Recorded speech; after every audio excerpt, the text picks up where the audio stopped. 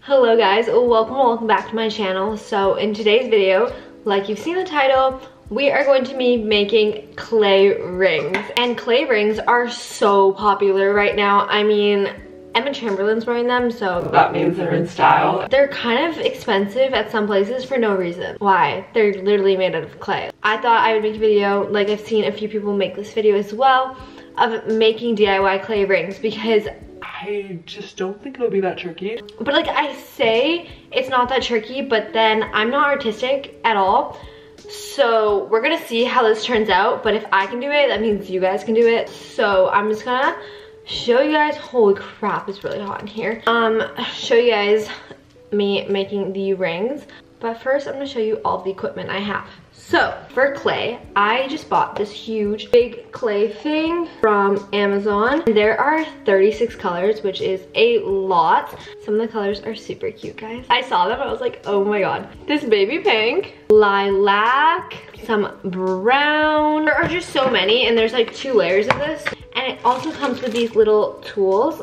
And then it comes with this little bag of like jewelry. So there's like little beads and stuff. And I just got a rolling pin. And then I have some scissors, and I think I'm gonna go grab my X-Acto knife. I think I'm gonna start with like a cow print. I do have to preheat my oven because polymer and clay, you have to bake.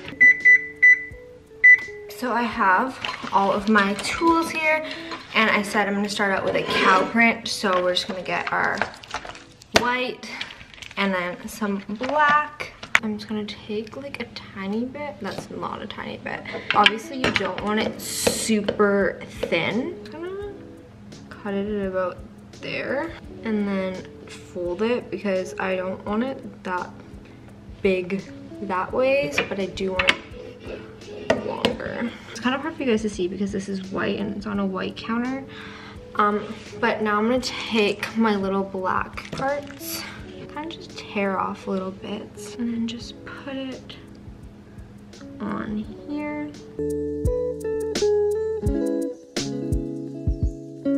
Here's our first ring, but we still need to bake it, so. Okay, so I found the perfect thing. It was really tricky to just go around your finger, so I'm actually gonna be using this little makeup brush. Goes on like there, and then obviously if I want like a smaller ring for a different finger, I can just do it higher up. We're going to be using this brush to put the clay around, so I'm going to do that, and I'm just going to do a little time lapse of most of them and then show you guys when I'm done. It's really hot in here.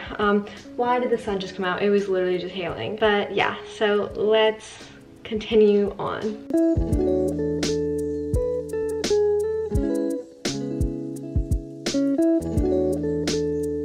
That one pattern did not work, so we're gonna go for a different pattern here.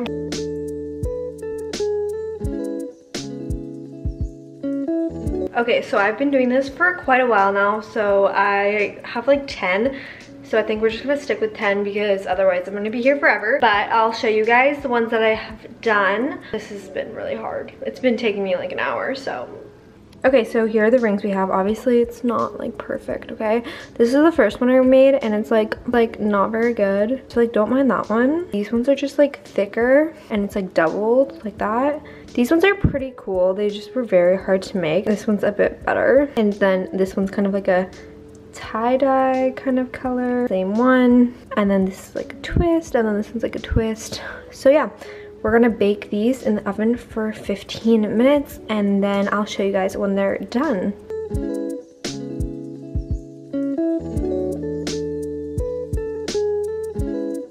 This is them baked. They literally look the exact same, but I'm gonna let them sit for a bit because they're still really hot.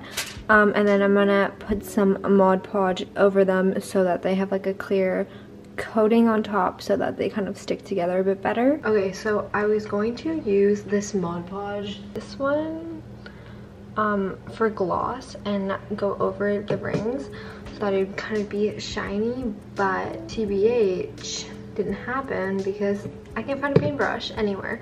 I'm gonna try on the rings now.